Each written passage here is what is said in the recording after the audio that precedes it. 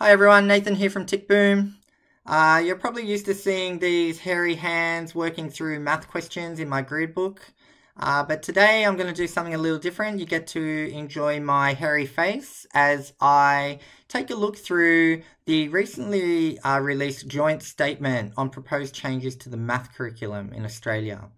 So they titled it Why Maths Must Change, and I think they mean why the math curriculum must change because I don't think math itself is changing too much. I think Pythagoras' theorem is still Pythagoras' theorem, but basically why the way we teach math must change, I think is really what they mean.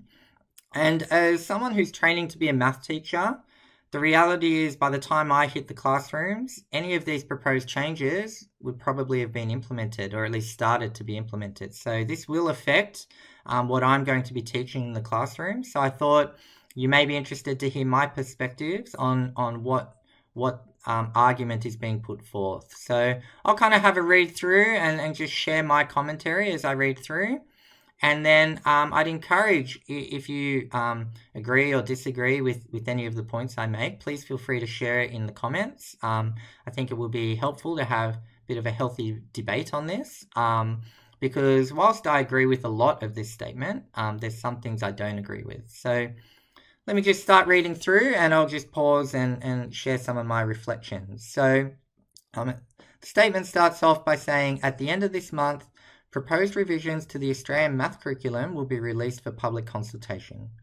We cannot underestimate the value of this revised math curriculum and the importance of getting it right. Curriculum reviews and updates are challenging tasks. What must be forefront in the minds of those crafting the document is the learners and the society those learners will ultimately serve. Okay, nothing too controversial there. More than ever, our society needs students who are adaptable, resilient, responsive to challenges, and able to handle unfamiliar situations. It is not enough to have knowledge, they must have the skills to take that knowledge and apply it to solve unknown problems and do it quickly. Okay, so I'd say I agree with most of that paragraph, but that final throwaway line of and do it quickly, I don't know if I fully agree with that. And the reason I say that is because when I was working as a financial modeler, it was quite common that there'd be this desire to build your financial models really quickly.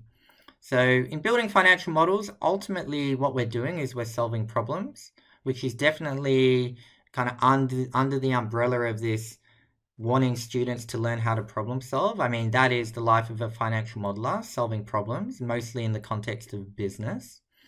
But this whole and do it quickly, I never experienced that as being the most critical factor in being a successful financial modeler. And that's not to say you are deliberately slow, like you don't dawdle about what you're doing. But actually, I have found that in that area of mathematical work, following the old carpenter's adage of measure twice, cut once, you know, or putting it as slow and steady wins the race, that kind of mentality actually would lead to more success than just trying to rush and get things done quickly. So the reason for that, at least in that context, is because when you make a mistake in building a financial model, the amount of time it would take to find that error and undo it and fix it, the amount of time to do that would far outweigh any gains you might have made up front by trying to go really fast. So often when I'd be teaching people how to build financial models, I would be saying a lot of the discipline that you're learning, a lot of the techniques you're learning, they're actually forcing you to slow down. They're forcing you to avoid making mistakes in the first place so that you don't waste all your time trying to fix them. And so that kind of whole and do it quickly, I'm just not sure whether I fully agree with that and what that's about. In kind of the practical day-to-day work that I was doing, being really fast wasn't that important. Now, I kind of get that for students in school, most mathematics kind of gets reduced to doing well on tests. And because these tests are always timed, you can kind of see how it's not a huge logical leap to say you need to be fast at this. You know, if you're not fast enough, you run out of time. If you run out of time, you won't get the marks. If you don't get the marks, then we don't think you're very good. And I don't think that's true at all in terms of testing. But I can kind of see how logically you get to the conclusion that you need to be able to do this stuff quickly. So that's probably the first point in this statement where I'd say I don't necessarily agree. But anyway, let's keep reading. So the statement continues, the pandemic in particular has shown us the value of this. The value of this. I guess they're referring to the skill of problem solving and thinking mathematically, and I'd agree. The pandemic actually has been a really good example of where understanding mathematical concepts in the broad population, so not just professionals understanding math, but everybody, has really been shown to be important. Like understanding a concept like let's flatten the curve. You know, that's a very mathematical idea. Even just the idea of exponential growth, the idea that the infectiousness of the SARS-CoV-2 virus that causes the COVID-19, the disease, just comprehending that's going to lead to exponential growth. Like understanding that mathematical idea could be critical to then deciding, do I take this seriously or not? So yeah, I'd agree. The pandemic has shown us the value of being able to understand things mathematically. All right, so the statement goes on. We need education systems and curricula that help deliver students to society who are up for such a challenge. Just having knowledge is no longer enough. Instead, the abilities to problem solve, mathematize, hypothesize, model are all skills that add worth to acquired knowledge. Mathematics learning cannot sit in silos that focus on content and procedures. Instead, it must be something that gives the knowledge purpose. I 100% agree with that. In the time I've been spending teaching lately, tutoring and whatnot, one of the most common questions I've been getting, and I think it's a very common question for all math teachers, is when will I ever use this? You know, students really have a desire to connect the math that they learn to kind of what they're going to use it for. And so that whole idea of giving the knowledge purpose and kind of teaching it in a realistic context, I think is spot on. And so if there's changes to the curriculum that lead to that, I think they would be good. So continuing on, the statement goes on to say, as such, the suggested revisions in the curriculum are not just welcome, they are necessary if we are to maintain our position as a leader on the world stage in fields such as mathematics, science, engineering, and finance, okay? I don't really know what maintaining our position as a leader on the world stage means. Maybe they mean, you know, there's more Australians kind of making it to the very top of these fields, and so therefore those are leaders. I'm not sure, but you know, it sounds like a fine aspiration, whatever it means. The next paragraph says, the outcomes of recent reputable global assessments have been a reminder that our students are owed a curriculum that aims high. According to the PISA results, we have fallen behind by 14 months of schooling since 2003. All right, interesting. So, in case you're not aware, PISA is kind of like an international version of NAPLAN, if you're familiar with NAPLAN, that kind of national standardized testing that students undertake. PISA is just an international version of that. Now, I wonder whether linking this argument of why we need to teach math better to results on PISA, I don't know if that is the most compelling thing to do.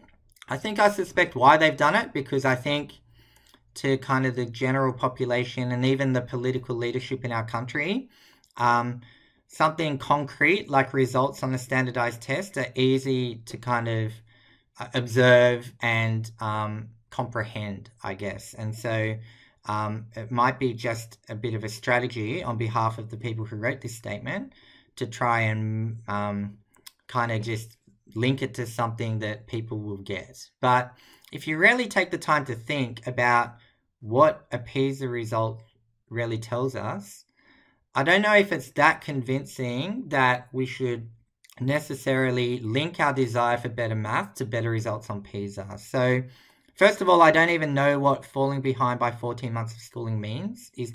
Who are we falling behind?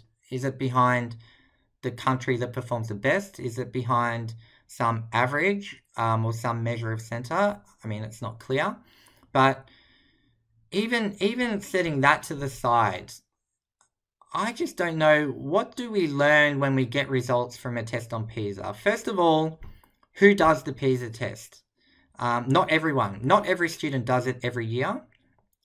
Instead, they kind of take a statistical approach. They look for a representative sample, and that, by definition, then you're kind of picking certain schools and certain cohorts. And I think even over time, it's not run every year, it's run every 3 or 4 years.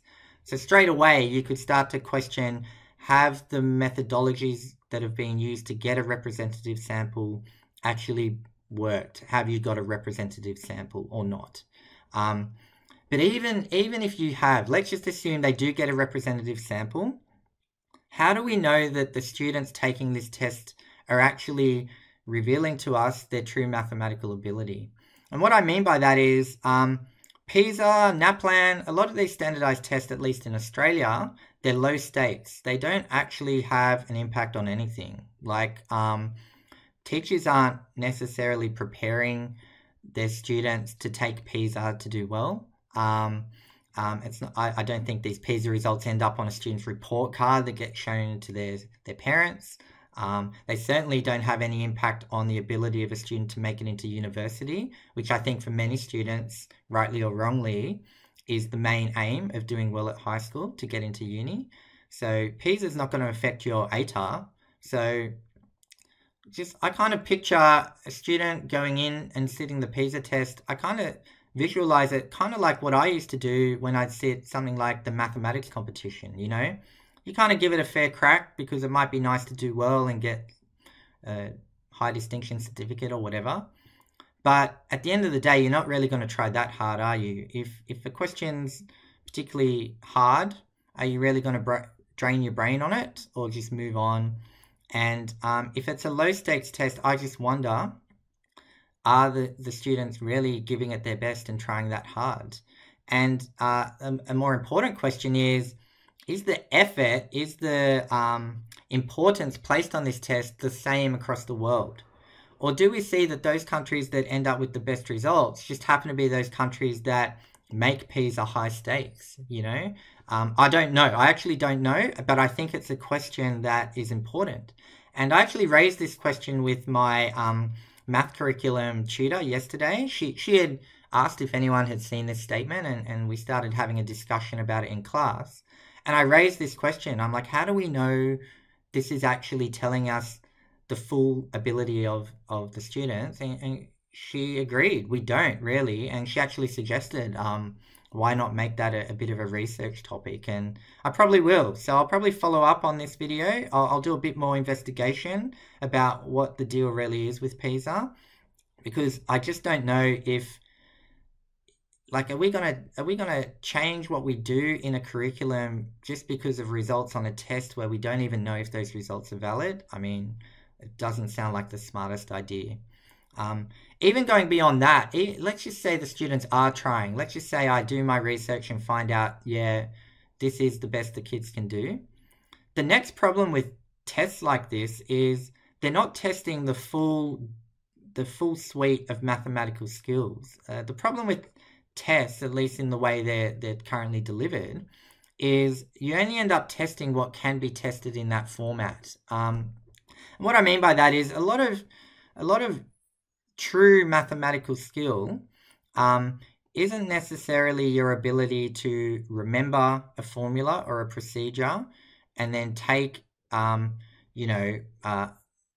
assumptions that are kind of spoon-fed to you and then pump them through that formula. And that is largely what is tested on these kinds of tests. Whereas I'd be much more interested to see a student's ability to get up in front of a whiteboard, say, and explain to me their method of working through a problem and having a dialogue, and I want to see how they explain it to me and how they adapt when I adapt the question. So if I give them a question, they start working through it, and then I say, okay, now what if I change this? What would you do?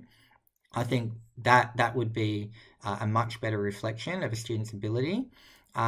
The reality is also when you write a question for a test, by definition, that question has an answer, by definition. And I think that already makes these tests a little bit unrealistic because often, again, working in mathematical areas, most of our time is spent on problems where we don't know if there's a solution.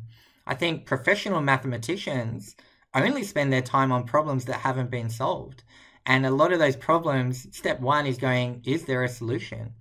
And when I was a financial modeler, it was similar. Often, step one to working on a financial model is saying, can this problem that we're trying to think about actually be solved? And if not, can we solve a similar problem that if we can work out that solution, can we then kind of draw some conclusions about the true problem? So having skills to actually work out, is there a solution at all? I think is important mathematically, but not even going to get touched on a test because by definition, all questions on a test have an answer. So I just don't know whether a student's performance on a test is the full measure of their mathematical ability. And therefore, do we want to go reinventing curriculums and changing the way we teach just so that we can get outcomes on the test? It seems a little bit like the tail wagging the dog. But anyway, those are my thoughts on referencing PISA. I'm just not sure. I think a lot of the arguments being made in this statement are valid, and they're valid not so that we can do well on some standardized tests, but they're valid because I guess thriving in day-to-day life requires some level of mathematical literacy. So anyway, let's keep reading on. The statement continues to say, adjusting the focus of a curriculum so that it emphasizes these types of competencies is an authentic approach to the curriculum review. Focusing on these skills as well as knowledge and content will have a positive impact on young people's experiences of learning mathematics, and it will have a direct impact on results like PISA. Probably, I mean, that's fair enough. Again, I need to investigate, but are the questions on PISA actually problem-solving questions anyway? Because if they're all just the same old standard question of, you know, here's a question, work out what formula to use and spit out the formula, if those are the questions that are on PISA, then why does learning problem-solving necessarily matter? But I think I do agree with the argument that actually if students get better at problem-solving, then even if the questions on the test aren't problem-solving, chances are the students will be better at answering those questions anyway, because the problem-solving is a higher ability. So yeah, I'd say I'd agree with that paragraph. Next, we read, but it is not enough to just change the curriculum. We must ensure that there is an ongoing commitment from all stakeholders to deliver effective professional development that gives our teachers the skills to teach not just the content, but the skills and competencies necessary. Yeah, can't fault that. A focus on skill acquisition and proficiency development must be key drivers to a curriculum review in mathematics. Content should be adjusted according to this, okay? In doing so, we equip our young people and our nation of tomorrow with the skills to be able to handle the next challenge that comes our way as a society, because rest assured there will be one. Okay, so, you know, I'd say the underlying sentiment of that statement is fair enough. Trying to link the argument to getting better outcomes on PISA is probably the main area where I disagree. But again, I'm not even going to put forth that everything I think is right on this. It's just one perspective. But I'd be very interested to hear some thoughts from others about whether actually PISA should be the be-all and end-all of, you know, what we try and do in the math curriculum. We see here the various organizations that have put together this statement. So if you're not familiar with these acronyms, helpfully they're all kind of fleshed out in the next page. So you've got the Australian Association of Mathematics Teachers, an organisation or body that I'll be joining as a math teacher. You've got ATSIMA, the Australian Aboriginal and Torres Strait Islander Mathematics Alliance, who do really good stuff. I've already encountered their work in my studies. You've got the Mathematics Education Research Group of Australasia, the Australian Academy of Science, the Australian Mathematical Sciences Institute, so all reputable bodies, so worth listening to. And again, I'm not gonna say that what my perspectives are necessarily trump what their perspectives are, but always good to have some healthy debate. So hopefully you found my thoughts there at least somewhat thought-provoking. Please feel free to share your thoughts in the comments. It'll be really interesting to see what other people think about this. So thanks for listening, and tick boom.